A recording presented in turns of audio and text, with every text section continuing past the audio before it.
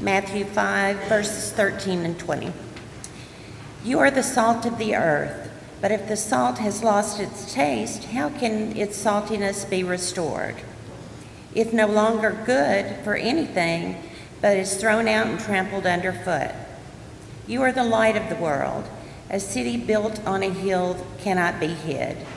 No one, after lighting a lamp, puts it under a bushel basket, but on the lampstand, and it gives light to all the house. In the same way, let your light shine before others, so that they may see your good works and give glory to the Father in heaven. Do not think that I have come to abolish the law or the prophets. I have come not to abolish, but to fulfill. For truly I tell you, until heaven and earth pass away, not one letter, not one stroke of a letter will pass from the law until all is accomplished. Therefore, whoever breaks one of the least of these commandments and teaches others to do the same will be called least in the kingdom of heaven. But whoever does them and teaches them will be called great in the kingdom of heaven. For I tell you, unless your righteousness exceeds that of the scribes and Pharisees, you will never enter the kingdom of heaven. The word of God for the people of God. Thanks be to God. Amen. Please be seated.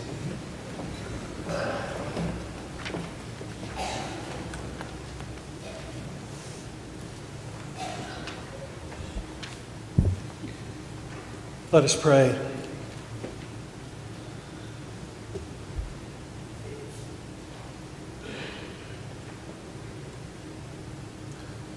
O God of all the words spoken this day, may it be your living word that remains. Give us the grace to receive it and the charity to let all the other words slip away. Amen.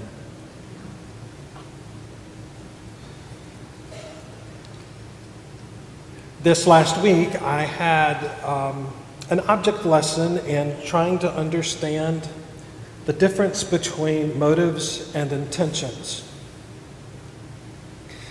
I had the opportunity for the first time in quite a long time to have my granddaughters with me where I live, to keep them.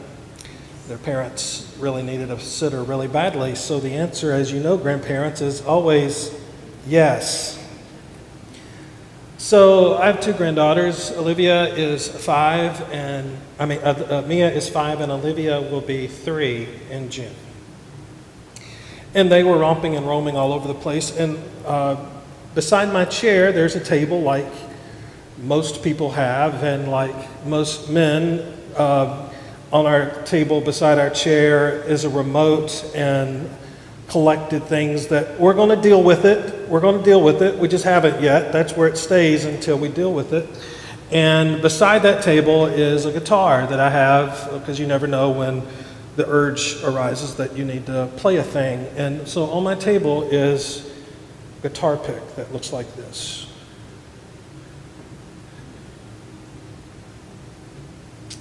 Don Wood had these made some time ago. It's of our heart logo. It's our heart butterfly, you know, that sometimes hangs up here.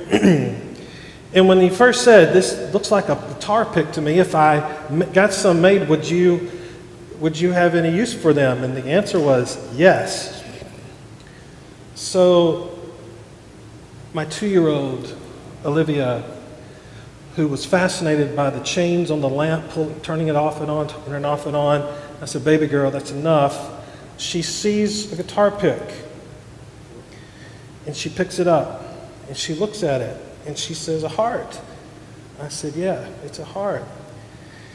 And she pulled up her shirt and she put the heart on hers, and she said, Jay, your heart is safe now.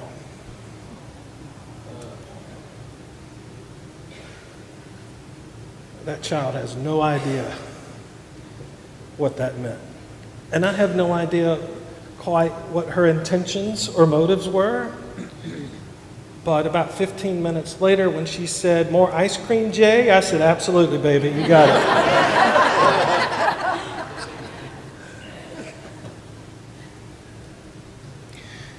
Any of us who've done any work in recovery know what setting an intention is. To set an intention for the day is that thing that you do that will at least stretch across a day to keep you into a space of clarity and focus so that all the other things that have confused and muddied the waters of life don't invade. Hadn't dealt with them all yet, but they don't invade. To set an intention so that today I am not going to drink. Today I am going to do something that pushes me toward a life of clarity and sobriety, an expressed thing. Sometimes the intention is, my intention is for today not to stink as badly as yesterday. That's a good intention. I wouldn't have said stink. I would have said another word. And half before. Intentions stretched across a day, which is what it means, right, Dawn? Yes, I got it.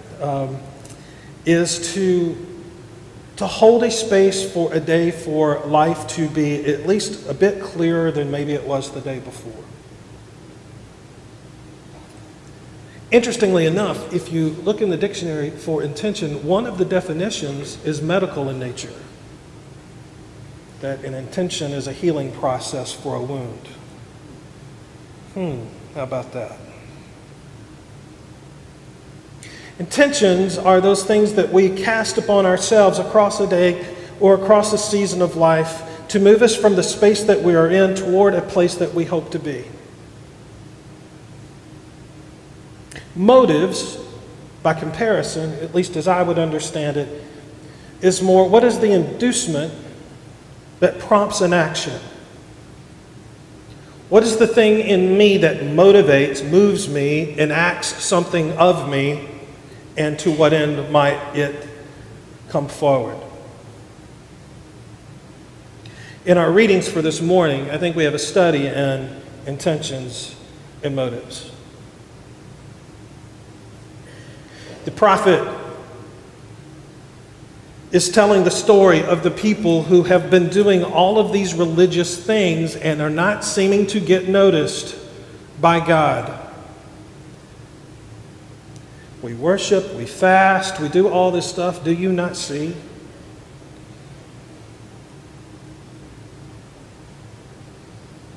What is the reason for doing religious things? It's a fundamental question for any of us who practice faith.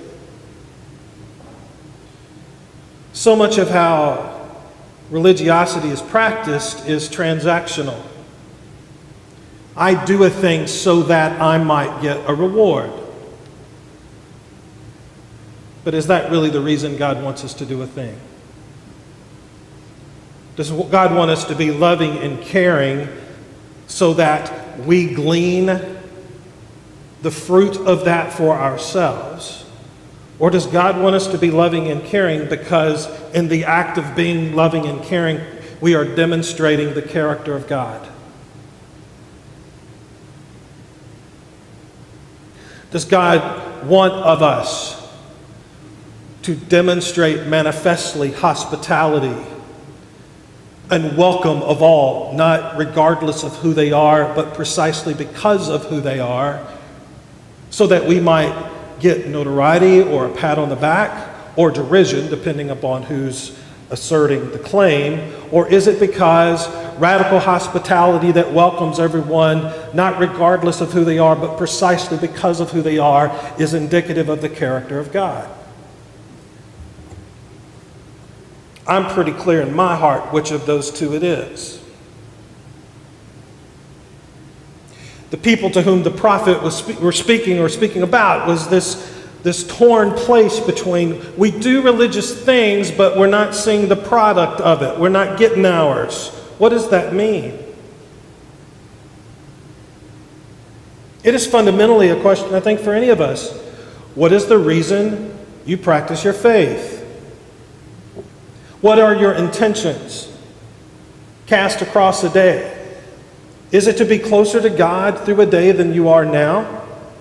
Or is your motive that moves you to action to do a thing so that you can get noticed, so that you can get a pat on the back, so that you can get a reward, so that you can go to heaven? Whatever the thing is, do you see the difference?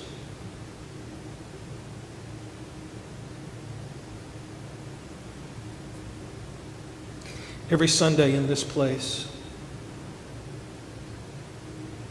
we practice one of the sacraments of the church.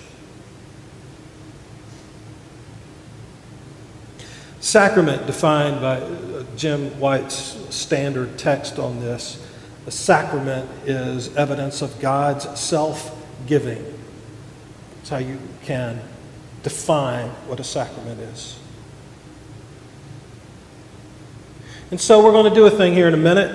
You're going to be invited to come, not because of who you are, but because of who God is. And you're going to confess.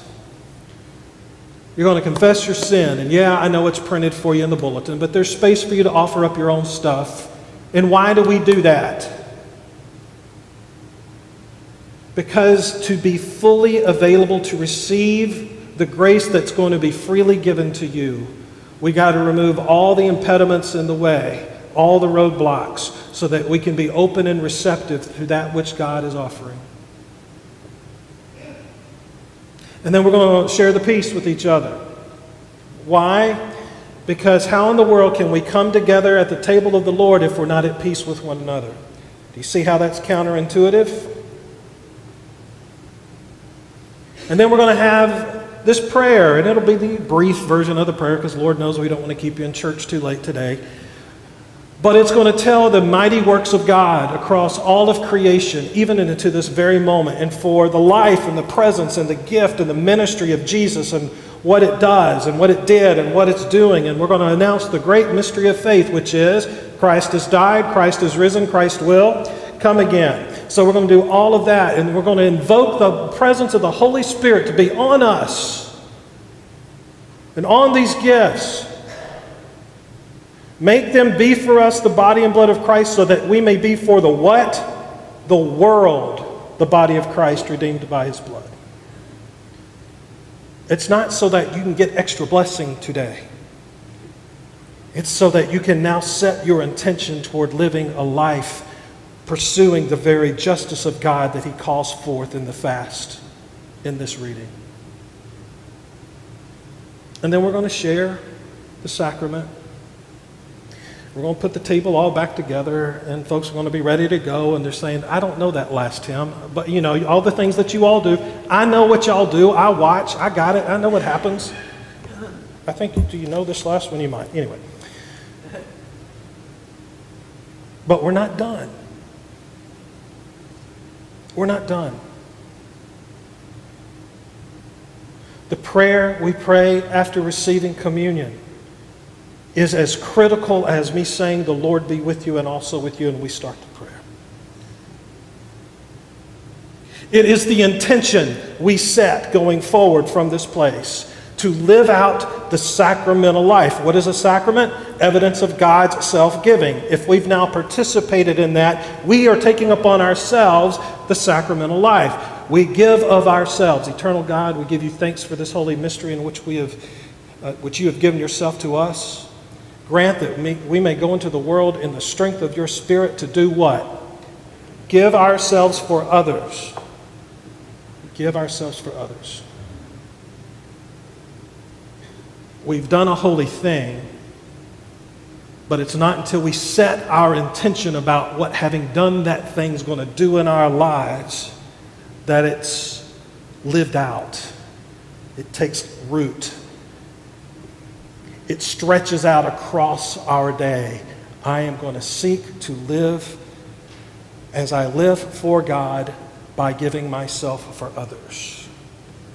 And when you do that, when we're able to do that faithfully and well, life gets a whole lot more salty. And light shines a bit brighter. And you don't want to put it out. You can't, really. And it's not your light. It's the light of God you now reflect upon a broken world. What are our motives?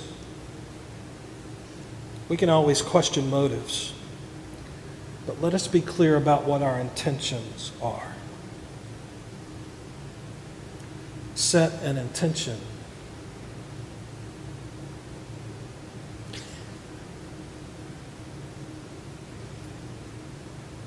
My granddaughter's intention, whatever it was, the impact of it transformed a day for me. Jay, your heart's safe here now.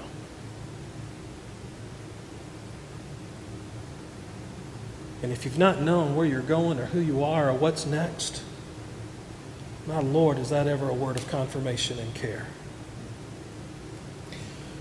So as you leave this place today, because I've not shared anything from him in a minute, thank God for the words of John O'Donohue. A blessing called, "May the light of your soul guide you." Listen. May the light of your soul guide you. May the light of your soul bless the work you do with the secret love and warmth of your heart. May you see in what you do the beauty of your own soul.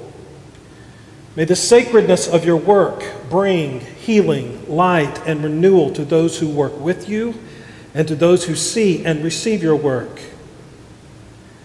May your work never weary you. May it release within you well springs of refreshment, inspiration, and excitement. May you be present in what you do. May you never become lost in bland absences. May the day never burden you. May dawn find you awake and alert, approaching your day with dreams, possibilities, and promises. May evening find you gracious and fulfilled. May you go into the night blessed, sheltered, and protected. May your soul calm, console, and renew you. That feels like a great intention to set, doesn't it? Let it be so. In the name of the Father, Son, and Holy Spirit. Amen.